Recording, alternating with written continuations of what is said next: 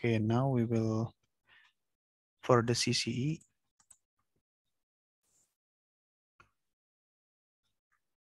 okay, select the CCE tab and enter the relevant data for the CCE experiment. Here, the liquid density and viscosity are of particular importance for the relative volume. It is the slope of the curve rather than the absolute values that is of greater importance, since it is directly linked to the fluid compressibility. Okay, so the slope of the curve rather than the absolute values. Any data we are unlikely to use in the regression, such as the relative volume of or a erroneous data, can be excluded by selecting the relevant data points and then pressing exclude. Okay, so this one, we will exclude this one. Additionally, we may wish to exclude some data point in order to speed up the regression. For example, not all points on the liquid density are required for the matching. Instead, sufficient points to recreate the profile should be used. Cells containing excluded data will be shaded gray.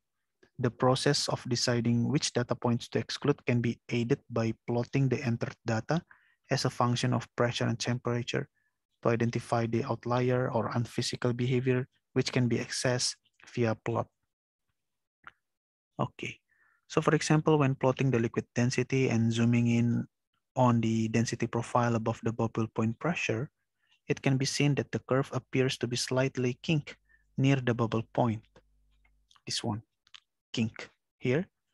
See image below. This data point is best excluded to avoid the EOS fine-tune to reproduce this density profile.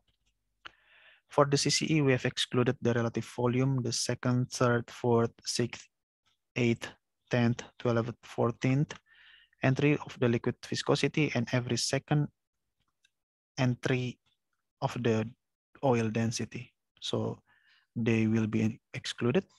Okay, so let's go to the CCE.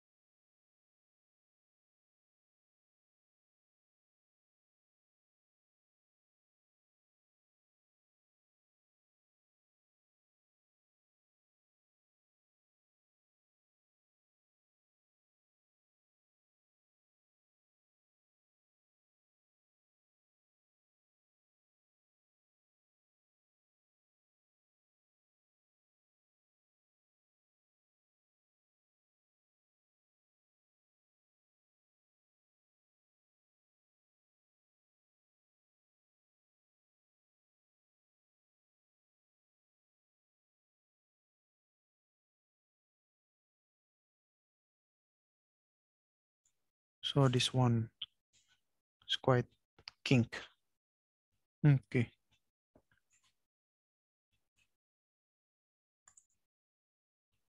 Oh, sorry. So by the way, we can, oh, it should be relative volume instead, not liquid dropout. Okay. Variables, relative volume. Okay. Plotting against pressure or temperature, relative volume, viscosity.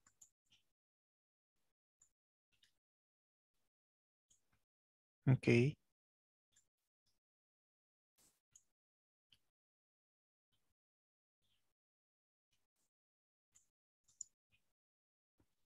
We can right click and click exclude. So in this case, as per the guideline, we will exclude all the relative volume. Exclude.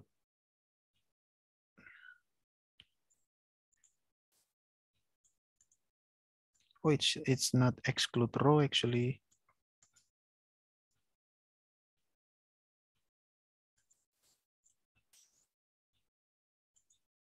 Okay, so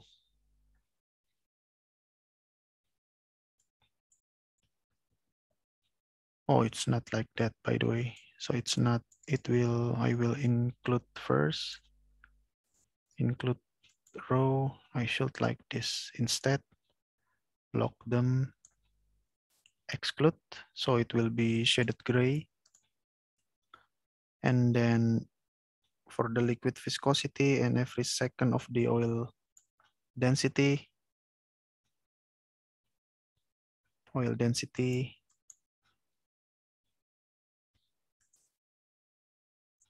exclude.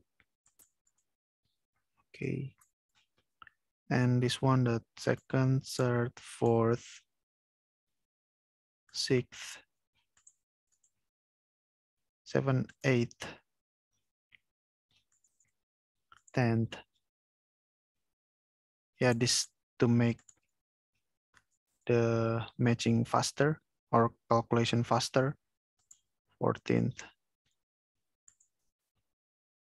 exclude. So like this.